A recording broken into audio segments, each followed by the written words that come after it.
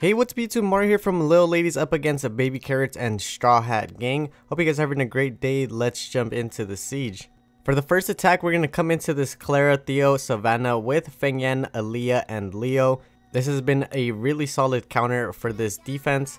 I even went ahead to re-rune one of my Feng Yans specifically for Leo, so you'll probably see that one in the next video. We don't get the pushback on the Clara, but she did derp, and we're going to go ahead and put the skill 2 up. Just in case the Savannah uses the skill 2. She's going to go for the skill 2. Defense breaks the Leo. We get a counter. Skill 2 coming out onto the Leo. Thankfully he's tanking it. Now we're going to go ahead and put the immunity up and work onto the Clara. We're going to try to kill her before she uses the skill 3. We don't want her to strip us.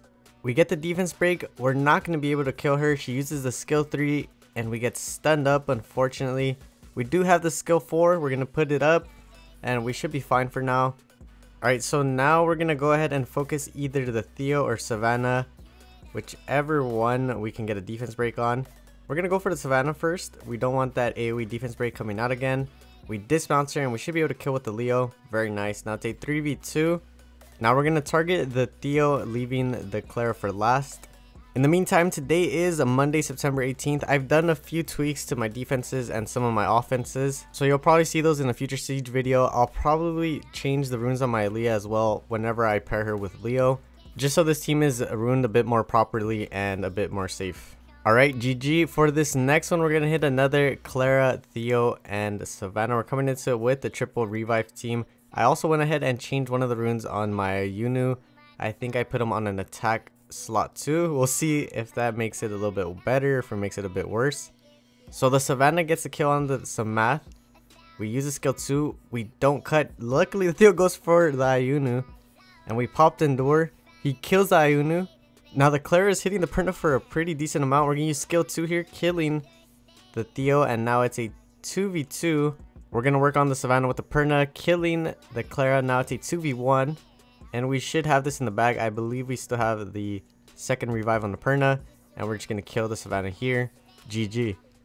For this next one, we're going to hit another Clara, Theo, and Savannah. We're coming into it with Feng Yan, Amelia, and Tyrannus. So one of my viewers actually recommended me a few new counters for this team. I'll probably build them in the future. Alright, so the Clara is going to use the skill 3. We get stunned up. Not looking good here. Okay, we avoid the defense breaks. The Theo is focusing on the Amelia as perfect as it can get.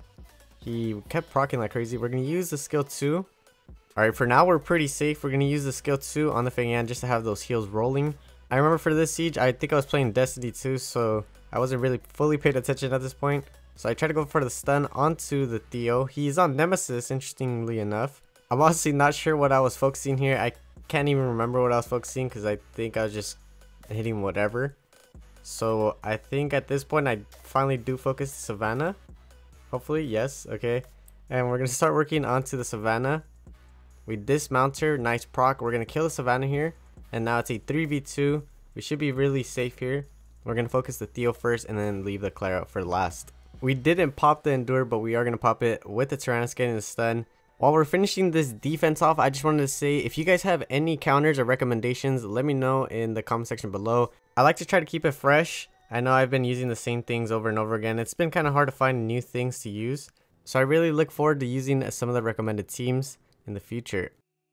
Alright, for this next one, we're going to hit this Clara, Bombay, and Izaria team. Very interesting team with Mimir chilling and Chichlid. So let's see how this one goes. We're going to get outsped. The Mimir got stunned. We're going to use skill 2 here. At this point, I wasn't sure who to use the skill 3 on. Do I use it on the Bombay or do I use it on the Izaria? I end up going for the Izaria. It's a smarter play because she does have that AoE skill. The Bombay, I don't even think he can really reset. Doesn't really matter because of his passive. So he gets to sleep on the Mimir. Additional turn. The Mimir's gone. Now it's a 2v3. Can we still win this? Okay, we're going to try to kill the Izaria first. We almost kill her. Nice proc. Now it's a 2v2. That Bombay's going to hurt. Oh, he proc. Okay, we somehow survived that. Now we're going to go for the Bombay. Can we get the reset defense break onto him? Not like it's really going to matter. We just want the defense break. We do get the defense break. We're going to use a skill 2 here. Hopefully we can cut in and put the shield. Yes, we can. Okay, we're going to put the shield. He's going to hit the Chichlid. She survived. Can we wake him up? We need a proc here. Okay, The Chichlid's down. Now it's a 2v1. Nice We call. kill the Bombay. Now it's a 1v1. This was a really sketchy match and a pretty interesting defense as well. Really nice to see the Bombay Izaria combo. Now does the Chilling lose to the Clara here? No, he's not going to lose to the Clara.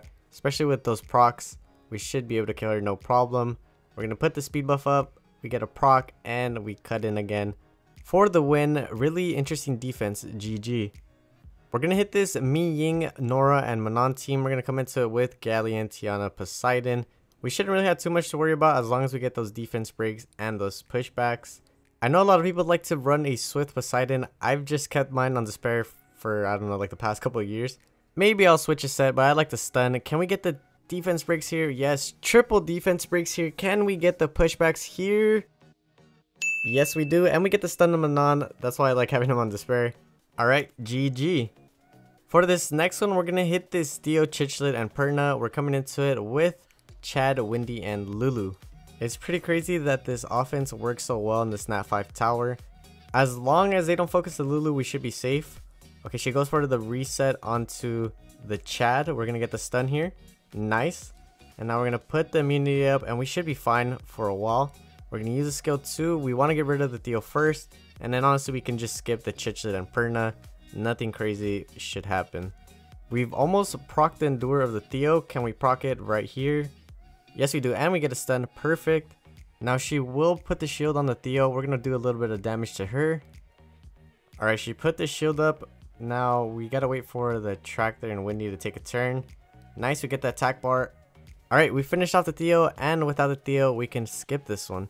For this next one, we're going to hit this Chandra, Chichlid, and Perna. We're coming into it with Tessa, Nana, and Riley. We're going to try to Oblivion and kill the Perna first if possible. If not, we're going to focus the Chichlid. And even if we have to, we'll go for the Chandra if we get a defense break. And that's all we have to hit. Okay, we're going to go for the Perna here. We kill the Perna. We get a stack. Really nice. We proc. Can we land the Oblivion? Yes, we do. So there's not going to be any heals on their side for a bit. Unless that Perna procs. Of course, she's going to proc. And now at this point, we're going to work onto the Chichlid here. Okay, she's not too tanky. Nice, we get the defense break. We're going to put the attack buff and immunity on. Okay, so she shielded herself, making this one take a little bit longer. We're going to try to kill the Perna if we can here. Okay, 1 HP. We finish off the Perna with the Riley. And since there's no threat, I like to save you guys the time and skip this one. Now it's a 3v1. We finish off the Chichlid for the win. For this one, we will be hitting a Chandra, Chichlid, and Perna with a Tractor, Windy, and Lulu. This one is just going to take a very long time, but it should be really safe. Unless they kill the Lulu. We're going to speed this one up 4 times because it really does take a while. And the idea here was to kill the Chandra first, then the Perna, leaving the Chichlid for last. The Perna did proc, bringing the Windy pretty low. So if you decide to run Tractor, Windy, Lulu into this defense, I would suggest bringing a lot of minus fire on the Windy. I think this was my second Windy, so he didn't really have that much minus fire. So while this is playing in the background, let's go ahead and talk about the big announcement from Jew Bagel. He said he plans on quitting Summoner's War, not right away, but a year from now when the 10th anniversary comes out. What do you guys think about that? What do you guys think that means for Summoner's War? I know a lot of players haven't been really feeling the game. Myself included, I feel like the game has been pretty stagnant as of late. Even though they've introduced all this content, I just feel like they're not focusing on the right things. I think they should address us, the players, a bit better instead of just doing all these kind of random things. It's really nice to have these 2As. We definitely needed new 2As. They should have done this a long time ago. I don't know why they waited up until now. And in my opinion, hear me out, I find it really stupid that they created this Abyss normal and hard when they could have just kept 11 and 12 and just increased the drop chances. Like, I think it would have been better if they would have just kept 11 and 12, taken things like mana out of the loot pool, increased the mana per run, which I know they increased it recently, but it's still a drop. And honestly, I think a lot of us can agree that they can just get rid of the flat attack, HP, and defense runes. They're pretty much no use to a lot of people. They should just get rid of those off the board, get rid of those grinds. That would take out so much from the loot pool, making it a bit better. I also have another hot take in which I feel like they should get rid of all of the runes that are dropping in the new dungeon except for fight runes. Those are like the most usable ones. All the other ones are pretty useless or really niche. I just think that the whole content should be taken out. Same thing with seal runes, they're really useless. I think that the way that it's applied makes it pretty useless, as it acts as like a debuff and you can just throw it around or cleanse it off. I think it should be something like like a Doman's scale 2 or scale 3 where you can't get rid of it. It's just something that's gonna happen no matter what. I honestly have so many complaints about this game that I could just make a whole video on that topic alone. And it's something that I really want to do. I just want to make sure that it's put together really well. I don't know. If that's something you might be interested in, let me know. But yeah, sorry for the rant. Next up, we're going to hit this Harmonia, Kinky, and Royd. We're coming into it with Callie, Chloe, and Skogul. The idea here is to put the invincibility up, throw the rock, and then snipe something with the Callie, and then the rock will come down, do the damage. You'll see how it works out. We're going to put the invincibility up, throw the rock. Okay, they're going to take their turns. Harmonia is going to go. The Royd is hitting the Skogul. Now we're going to put the attack buff up on the Callie. And we're just going to wait for the turn. The rock comes down. Harmonia is going for the skill 3, procking. We're going to save the heal for now since he has the immunity up and he won't get defense broken. Okay, the Royd is hitting him though.